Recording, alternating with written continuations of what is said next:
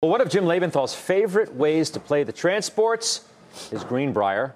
The stock has lost more than half its value over the last year, and today Buckingham Research has thrown in the towel. They say there's another 25% downside. They cut the rating to underperform. That means it's a sell.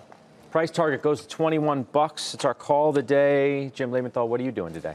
Well, I think this is a steal here. I disagree with the call. I respect that everybody can have their opinions. What this analyst is saying is that for 2020, he's bringing earnings estimates about 10% below the street. Rail car demand is going to be disappointing, right? Yeah, you want me? Are you? I'm just adding. I'm just helping you. I mean, you jumped in with it. Nice. Okay, no. I'm helping you get to the place you want to get to. Here's the thing. All right, I'm helping you get to the end of the tracks.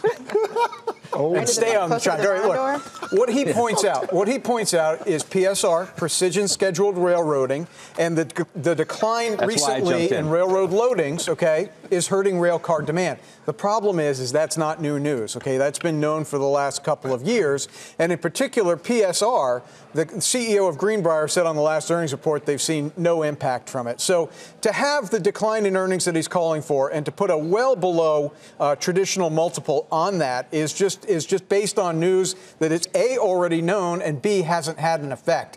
If it were to happen, if it did go to $21 a share, these guys can borrow at about 4%. That's where their debt currently trades. I would expect them to buy back shares hand over fist because it would be trading at 50% of book value. So issue debt and buy back stock.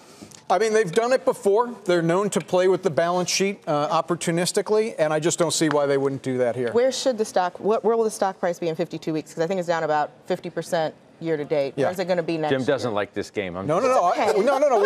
He may not play it with you. Where's it going to be? Scott, no, in a year? In a year. $42 a share. Wait. Did you hear that? 42 bucks. It's down 50% year to date. He's calling it. See, I told you he'd play the game with me. 42 bucks? Yeah. Wow. 1 year. Yeah. Yeah. Okay. Down 25% from this guy, up 50% from me. There you go. I mean, have you been adding to it on the way down? It's down 30% year to date. I have, but I've been in and out of this stock. So it is 60% off the high, which was about this time last year. I sold into that, not exactly at the high, but in the 50s.